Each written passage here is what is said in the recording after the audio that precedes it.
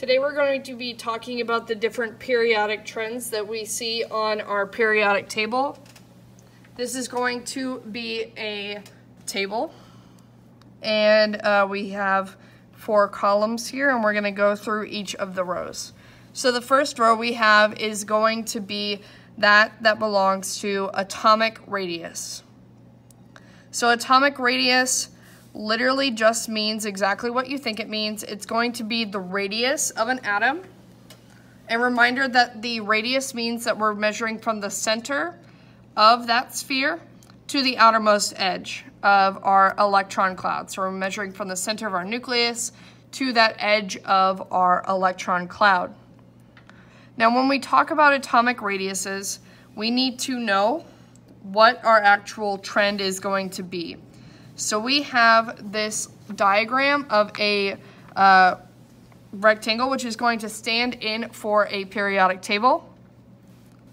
And we have our arrows where the heads are going toward where we are going to have the increasing trend. So in the top rightmost corner, we have the very smallest atoms. These are going to be our helium atoms. And in the bottom left-hand corner, we have our largest atoms, which are going to be my francium atoms. Okay, so as we go from left to right, we get smaller, and as we go from top to bottom, we get larger. Now that seems strange, because as we're going from left to right, we are increasing the number of protons, and so logic follows that if we increase the mass of our atoms, then they should also get larger. This is not how it works, however, because we are not just dealing with things that do not have a charge.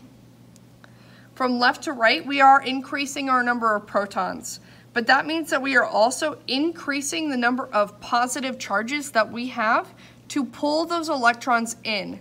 And remember that in the same row, we are dealing with the same energy level, which means that those electrons are going to be filling up that same orbit, and it's easier as I go from left to right for those positive charges to overwhelm the radius of the orbit and pull it in smaller. So since I have more protons to pull the electrons in closer, then I get smaller as I go from left to right. Now top to bottom, since I am going to be adding extra energy levels, this makes it more difficult, so we start the trend over again. We're going to be larger because we have more electrons to handle in a different orbit. So the next trend that we're going to be talking about is going to be that of ionization energy. So we already know the root word here, ion, and we're familiar with the word energy. So ionization energy is going to be the energy required to remove an electron from an atom. So we have again that same diagram, but you'll notice that the arrows are in different directions this time. So we still have the head of the arrow, meaning that the trend is going to be increasing here. But you'll notice that it is the exact opposite trend as atomic radius. For ionization energy, my highest ionization energy is going to be my smallest atom. And my lowest ionization energy is going to be my largest atom. The reason for that is exactly the reason that I just stated. So ionization energy increases as I move from left to right, as I get smaller, because my electrons are closer to the nucleus, which makes it more difficult to take them away. If they're very far away from you, then it's really easy to steal. But if it's something that's very, very close to you, it's much, much more difficult to steal, and that's what we're seeing with ionization energy. So left to right, my atoms are getting smaller, which makes those electrons easier to watch, which makes them harder to steal. Top to bottom, my ionization energy is going to be decreasing because my atoms are getting larger, which makes it easier and easier to steal an electron because I am able to control them less and less as I get farther and farther from the nucleus. Now my next trend is going to be that of electronegativity. Electronegativity is going to be the one that has the name that makes the least amount of sense just first off by looking at it. Can't quite guess as to what it's going to mean. But electronegativity is the measure of the ability for an atom to attract somebody else's electrons. Okay, this is my drive and my ability to maintain somebody else's electrons after I have attracted them. So, you'll notice that my trend is the exact same as my ionization energy trend. If it's hard for you to steal from an atom, it will be easier for that atom to maintain anything else that it gains.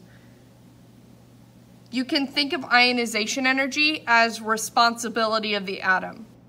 My very small atoms have everything in order. They are very tight and concise, and they are ahead and in charge of their lives. They have a lot of responsibility, and they are ready to go. Whereas my very large atoms, their stuff is spread out everywhere. And so you can think of electronegativity as kind of like the trustworthiness of that atom. So if you were going to give your friend your phone or another item that you value, would you give it to your friend that has all their stuff in order? They know where everything that they own is? Or would you give it to the friend that doesn't even know where their stuff is? They lose stuff all the time. You're probably going to be giving your phone or something that you value to someone that you trust with their own stuff, because if they can be trusted with their stuff, most likely they can be trusted with yours.